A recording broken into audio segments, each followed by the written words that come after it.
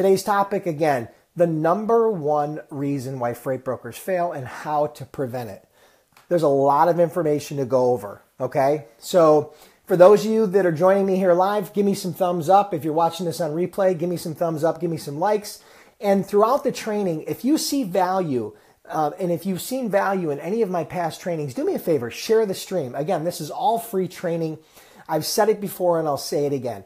I give away more free training, free, absolutely free through my blog, through YouTube, through these Facebook Lives, than most freight broker training courses give away, and they can charge you $500, $1,000, even $5,000 or more if you've done some research on that. And again, Freight Broker Bootcamp, my online course, is the most cost-effective and comprehensive online freight broker training. So for those of you that are curious, feel free to check that out. And so I got a lot of information to dive into. I had to keep some notes because there's a lot of statistics I want to share with you. And so the number thing I want to share with you is this. In order to become a successful freight broker, welcome Melanie, welcome Jose, you are going to have to learn how to sell. Okay? You're just going to have to get over the fact that as a business owner, customers are not going to come to you. It's not like a coffee shop where you set up a location on the corner of Main and Young Street, and all of a sudden traffic comes through and people go buy coffee. It doesn't work that way in the freight brokerage business. The way it works is this. It's really simple. You set up your freight brokerage or your freight agency, and then you contact shippers, manufacturers, producers, distributors, people that make and produce goods that need to be shipped, and you provide them value by helping them manage that freight from point A to point Z. You help it get picked up and delivered on time in good condition with no problems. That's what you do, and you make money to do it. And you can make a lot of money doing it. I did it. Others have done it. You can do it, okay? So you are going to have to learn how to sell. Now, you don't have to be a professional salesperson, but you do need to learn the fundamentals and basics of selling. And so I don't know if you realize it, but the reason why most salespeople fail is it's not skill, and it's not the lack of training. It really is the fact that they fail to tell their story to enough people. They fail to contact enough potential prospects for them to even become successful. Now, isn't that weird? Why would somebody spend potentially thousands or even hundreds of thousands of dollars starting a business, starting some business? In the freight brokerage business, it's much lower cost, but why would somebody spend thousands of dollars and not go out and make the sales calls? Why wouldn't they go out and talk to more people? Well, it's pretty simple. The number one reason is fear, okay? It's the fear of failure. They're too afraid to fail. They'd rather fail and lose money, okay, if they can avoid fear. So those fears are fears that come up from the time we're young, and the fear of failure is something that can be part of your family structure and how you've been raised. It can be part of the corporate America where you've had experience. It can be entrepreneurial experience, past experience. What happens is this, most people fail because they have a fear of failure. And so, my philosophy on fear is really, really simple. All right. And this is something I teach my children. This is something I've worked with hundreds of people that I've worked with over the years. And my philosophy on the fear of failure is really simple. If you're afraid of something, if you're afraid of cold calling, if you're afraid of meeting people face to face, if you're afraid of selling, if you're afraid of public speaking, if you're afraid of doing videos, whatever you're afraid of, okay, the more you do it, the easier it gets. But there is no way around it. Okay, you can't circumvent sales if you're going to build a successful freight brokerage. Just not going to happen. If you think that you're going to start a freight brokerage and you're going to go hire a bunch of salespeople, you're going to start up with limited capital and you're going to go out and hire a bunch of salespeople and they're going to build the business for you, that's a very small percentage opportunity. You are going to need to be the sales leader to start at least. And then from there, you can evolve and hire people. So I want you to understand it's really important that whenever you fear, if it's sales you fear or whatever it is, you have to steer directly into that fear. You know, I know a lot of people, even myself, I used to be afraid of public speaking. There was a day when there was no chance that you would catch me on live video doing this to thousands of people are going to see this video over the next week to 2 weeks. Thousands. There's no chance that you would have caught me doing this live. I had a fear of it. How did I overcome it? I did more public speaking. I did more Facebook Live videos, and I've built a comfort level. Now, does that mean there's not a little bit of anxiety or a little bit of fear? Sure there is. Of course there is. Something can always go wrong. I can always screw up. Hey, I make mistakes, and you're going to make mistakes. But what I want you to understand is the best way to overcome fear is to steer directly into it. Okay? So you've got to face your fear. I tell the story, my daughter is afraid of frogs. Okay? My daughter, my 11-year-old daughter, Maggie, is afraid of frogs. I don't know if you have any fears, but she's been afraid of frogs ever since she was little. And so what I'm trying to do now to get her over that fear of frogs is really simple. I'm just trying to introduce pictures of frogs so she can, if I can get her to sit and look at a frog in a picture, that's the first step. And then at that point, once she's comfortable with that, then we'll watch videos of frogs when they're moving and interacting. And then from there, what we'll do is we'll have a live frog, but it'll be a long ways away. And then we'll move it closer and closer. But the point is that she is never going to get over the fear of frogs until she faces it. It's just that simple. And you will never get over the fear of sales or any of your fears or any fear of failure unless you steer into it. That's my biggest piece of advice, okay? So as we move on here, I want to tell you about a study that was done that I researched quite a while ago, and it's called the Pike syndrome. I don't know if you've ever heard that or not, but you could look it up on YouTube, you could look it up on Google. It's not a study that I did, but it's called the Pike syndrome. And what it did is this. They did a study, and they took a northern pike. Now, a northern pike is a fish. It's like a predator, right? They eat minnows and eat other fish, okay? So what happens is they did this study. They put this pike into a fish tank, all right? And then what they did is they put a whole bunch of natural prey for that pike into the fish tank, which is typically minnows and other fish, smaller minnows and other fish. Now, I don't have a visual here for you, but try to imagine what I'm talking about. Imagine a big fish in a tank with a bunch of little fish that he would normally eat, okay? So they did this study, and what they did that was interesting is they put a piece of glass between the big pike and the small minnows so that the pike couldn't get to it, but he could see through it, and he didn't know there was a piece of glass there, okay? So just imagine. So you can imagine what happened. The pike, who sees these minnows, all of a sudden reacts and boom, bangs his head right into the glass. And every time he goes after a minnow, boom, he bangs his head into the glass. And he continues to bang his head into the glass. Boom, boom, boom, one after another, one after another. And after a little while, guess what happened? I'll bet you can't imagine what happened. The pike, he stopped going after the minnows. Now, you're probably not surprised, because it's not just human nature, that's just nature in itself teaching you what to do and what not to do. It's a survival skill. And so what's happened is, the activity that he was doing, which was negatively rewarded, right, by banging his head in the glass and hitting his nose and feeling pain, after doing that for a while, what happened? He eventually stopped. So I'm going to make sure, one thing I forgot to do, guys, I'm sorry. I wanted to make sure the stream was live, but more importantly, I wanted to make sure that I pinned it to the top of the stream here so that you guys could access it without having any problems. So in any event, that's how the study worked. So after a little while, the pike settled to the bottom of the cage and didn't move. He didn't go after any more minnows. Okay? And then what the scientists did is they took the glass out and they took the separation out between the minnows and the pike. So now they were in all one tank together, and there was no barriers between him and the minnows. And guess what he did? I'll bet you'll be surprised. He did not go after the minnows.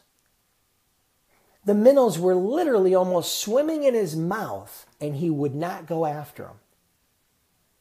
He sat there and sat there and sat there and would not go after the minnows. And eventually, because he lost his will to live and to survive, his survival instincts, the pike died. Isn't that crazy? Now, what's the moral of that story, right? You're probably wondering, why in the heck is this guy telling me a story about a pike and a bunch of minnows? Well, if you think about it, we've all known Pike, and some of you are probably Pike. Now, you haven't died yet, but maybe you quit. Maybe you haven't given your all. Maybe you haven't done everything you could. Maybe you've seen some failure and you've settled to the bottom of the fish tank.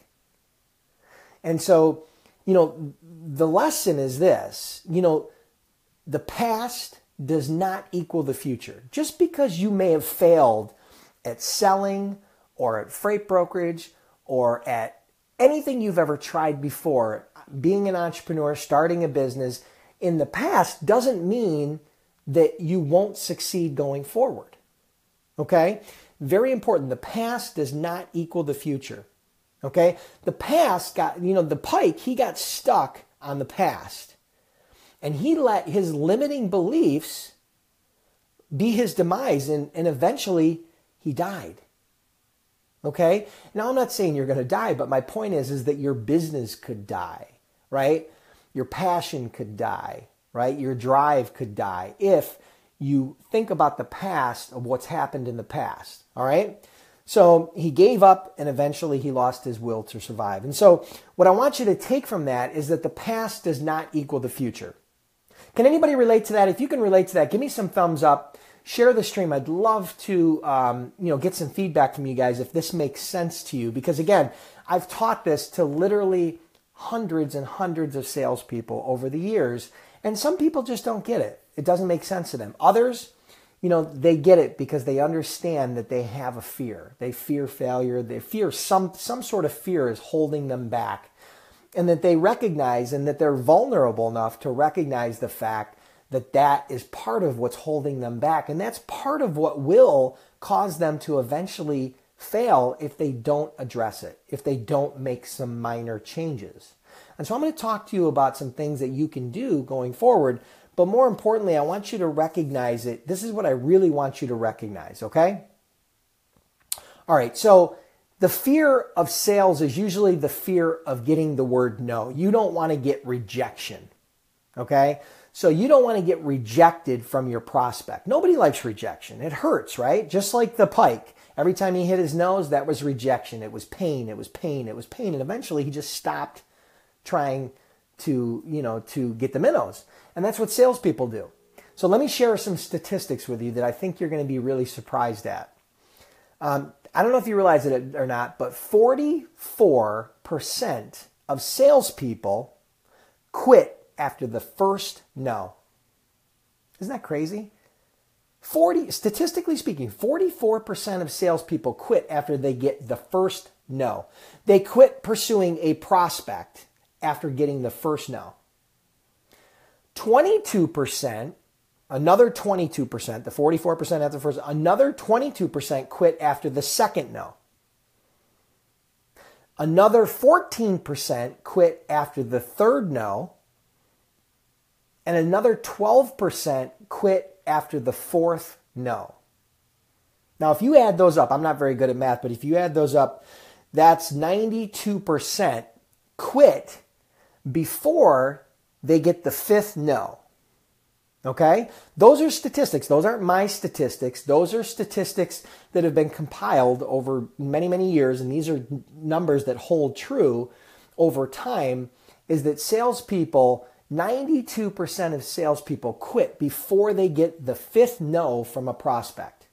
How many times have you quit before you got the fifth no? Well, I'm going to tell you why that's a mistake. Here's why.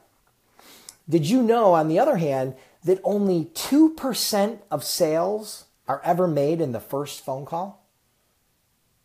Yeah, 2%. 3%, an additional 3% are made on the second call. Wow, pretty small numbers, right? 2 phone calls and we've only made about 5% of our sales. Another 5% are made on the 3rd phone call. Another 10% are made on the 4th phone call. But here's the cool part. 80% of all sales take place between the 5th and the 12th phone call, or the 5th and the 12th contact, right? 80% happen between the 5th and the 12th contact. Now, I'm not a rocket scientist, guys. Usually I'm not the smartest guy in the room, and that's okay. I'm all right with that. But let me give you a nugget. It's pretty simple. The secret to winning in sales is this. If 80% of sales are made between the 5th and the 12th contact, and we know that 92% of salespeople quit before the 5th no, well, if we want to outperform our competition and we want to succeed at sales as a freight broker, as a freight agent, as any part of a salesperson, the fortune is in the follow-up. So all we need to do is follow up, and continue to follow up with those prospects. Just because you get one no doesn't mean it means no today, not no forever. Now, I don't mean you're going to call the same prospect every day and get a no after no after no every day, but you do have to follow up. You call somebody once and they say, no, I'm not interested. Doesn't mean that you cross them off the list and you never call them again, right? You do want to follow up with them a few weeks later, a few months later. You want to have a follow-up series. So the secret to success in sales as a freight broker or freight agent, salesperson in general, is follow up, and do not fear the no. You cannot be afraid of getting no. You cannot be afraid of getting rejection. You have to get comfortable with getting no's, all right? And so, I'm going to share with you a few stories here of people that had massive failure. Massive failure. And you're probably going to recognize some of these people. They're great stories. And so everybody has probably heard of the most prolific basketball player of all times, Michael Jordan. Well, I don't know if you realize or not, but Michael Jordan was cut from his high school basketball team. The best basketball player of all time was cut from his high school basketball team.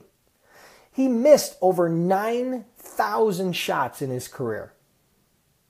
He lost over 300 games, and he missed 26 shots, 26 game-winning shots, where they entrusted the ball to him. He shot it and missed, and they lost the game. Now, how many times did he fail? Thousands of times.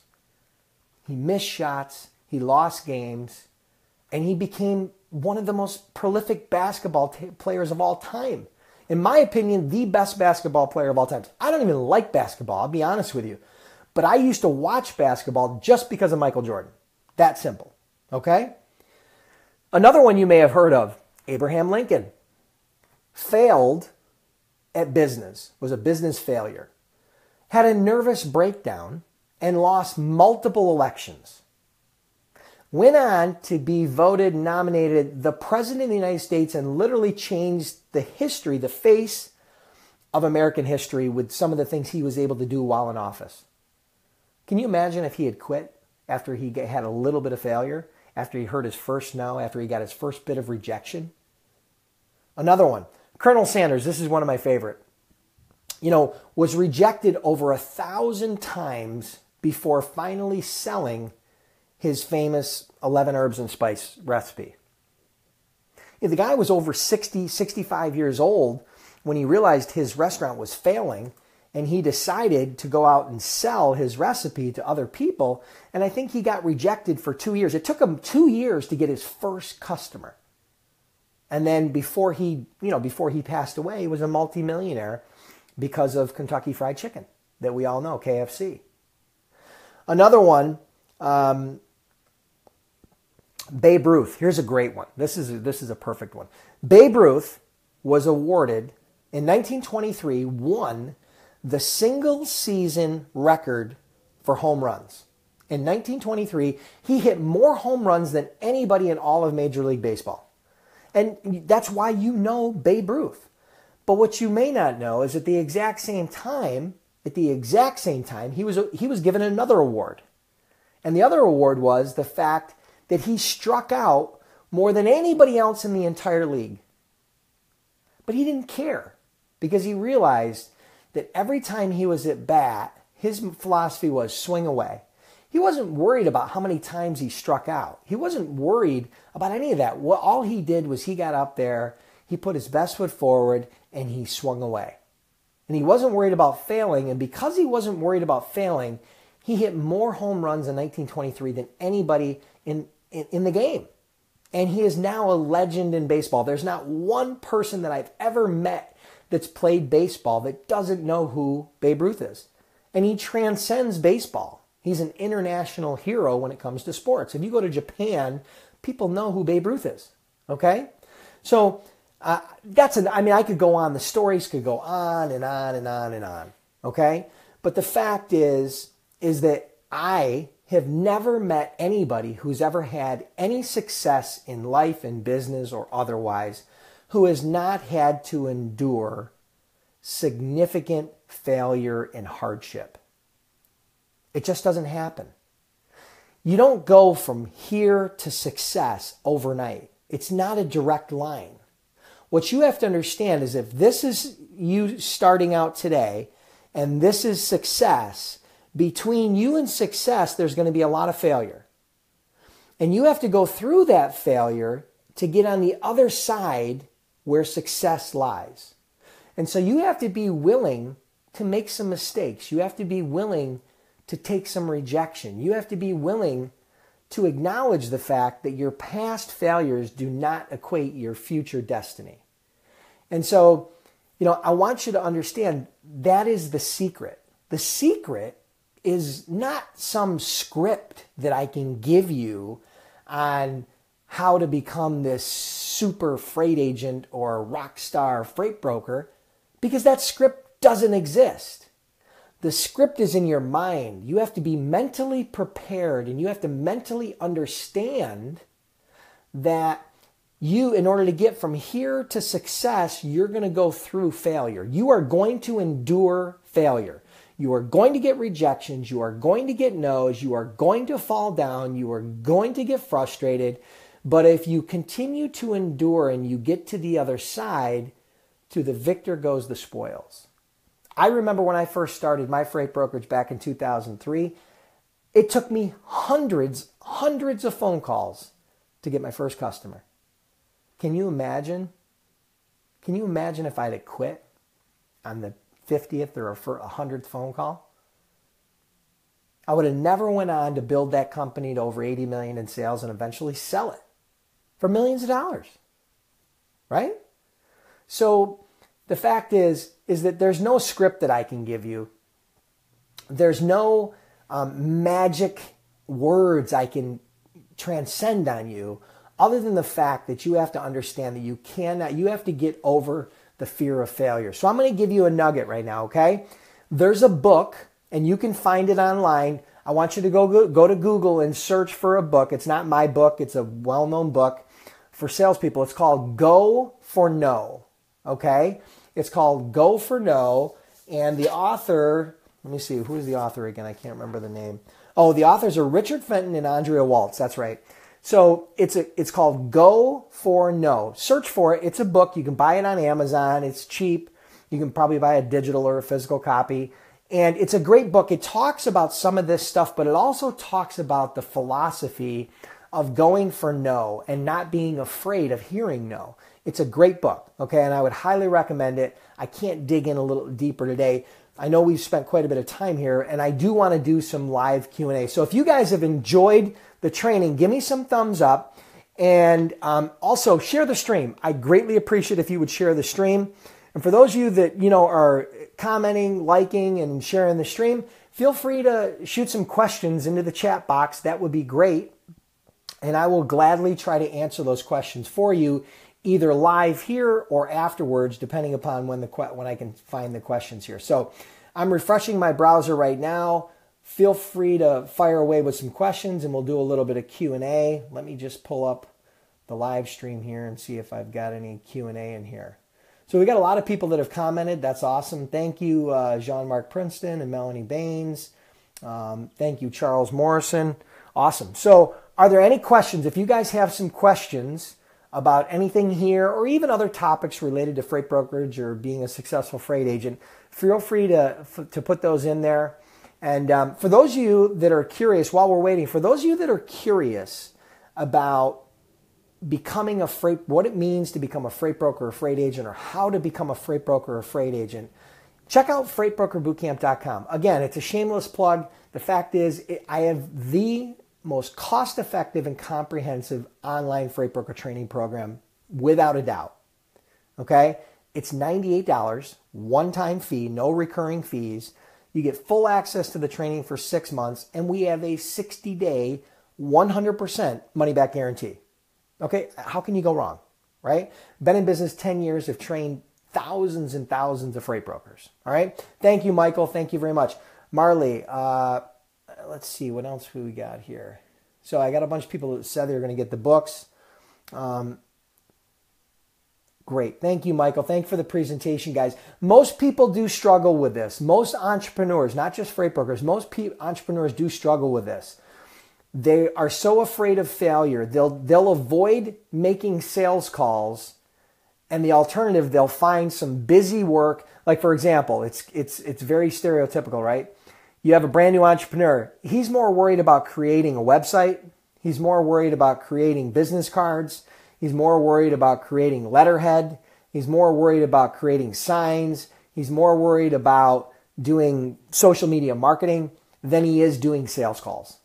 And the reason why he's more worried about and he doesn't do the sales calls is because he's finding all these other things to do that do not have rejection. You don't get rejection from business cards and websites and all these things. Those are all great things to do. Don't get me wrong. But the only thing that's going to get customers and is going to pay the bills is if you pick up the phone. You got to pick up the phone. You got to be willing to hear no. And so once you guys get past that fear of failure, the fear of hearing no, the skies will open. I promise you that if you endure that pain in the early stages of your business, in the early stages of your career, once you break through, it'll be like a skyrocket. You can absolutely explode your business. You can do things that you've never, ever thought were possible. Okay? So let's see. What are are there any questions in here? I'm not seeing any. Let's see. Sorry, I have to jump on here. After the training, how and where do I go for the license? How and where do you go for the license? My online training will teach you and show you the steps everywhere you need to go to get licensed. Okay, so to get your freight broker authority, your bond, all that. Marley says, work hard to succeed in the world. Absolutely, it takes hard work. Nothing's going to be given to you. Nobody's just going to walk up and say, hey, I want you to move my freight. You're going to have to reach out. You're going to have to take the initiative. You're going to have to look fear in the eye, and you're going to have to face that fear. It's really that simple. So, listen, I want to thank you guys for joining me. I hope you guys have a fantastic Memorial Day. Make sure you, thank a veteran if you see any or know any. And if you guys have questions, great. Put them in the chat box later. I'll respond to them. If you would share the stream, that would be great, greatly appreciated. If you're interested in looking at my online course, go to freightbrokerbootcamp.com. And I look forward to seeing you guys next Monday at noon, every Monday at noon Eastern time for more free freight broker training. Have a great weekend. We'll talk to you soon. Thanks.